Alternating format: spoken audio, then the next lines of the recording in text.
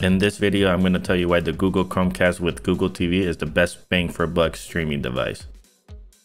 This is the main Google Chromecast dongle. It has a HDMI connection at the top, it has a reset button, and it has a Type-C connection at the bottom. It comes with a Type-C cable and a power brick.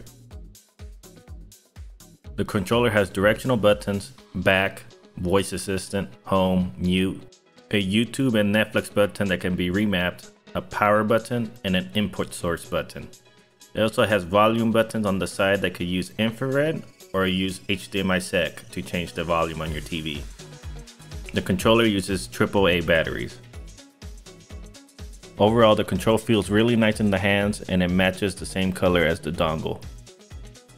The main screen displays shows and movies that are trending and might interest you.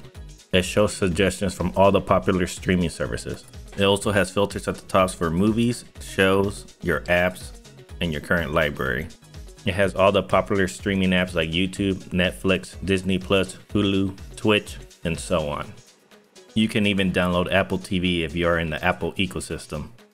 Both of these Roku streaming devices are cheaper options, but I wouldn't recommend them because they use the Roku OS, which is less versatile. And they also don't have Bluetooth, which means you can't connect your headphones to them or a gaming pad. Now, both of these options are pretty much the same, but there's one main difference. The Google Chromecast runs native Android TV, which means it's easier to modify, while the Fire Stick runs Fire OS, which is harder to modify and requires more steps. Also, since the Chromecast runs native Android TV, that means it will get the newest updates to Android TV before anything else, like the upcoming Stadia integration that lets you stream games and play them.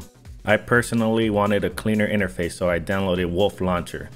It's a custom launcher that changes how the home screen looks. However, when you click the home button, it still takes you to the original home screen. You can use the app button remapper to remap any of the controller buttons. In this case, I remapped the home button to open the app Wolf Launcher.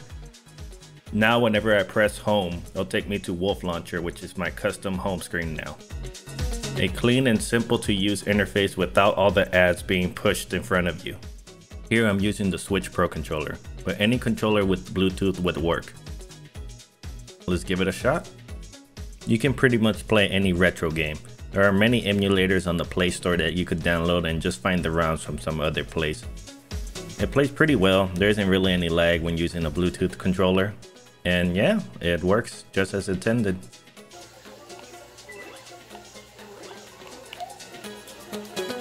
If you want to play more demanding games, I recommend getting something like an NVIDIA Shield. This device can play really demanding games with the Tegra X1 chip.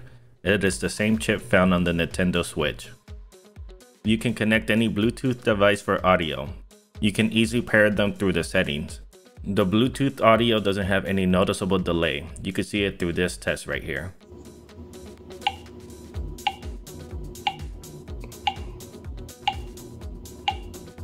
Overall, I really like this product. For $50, I don't think you could find anything better in my opinion.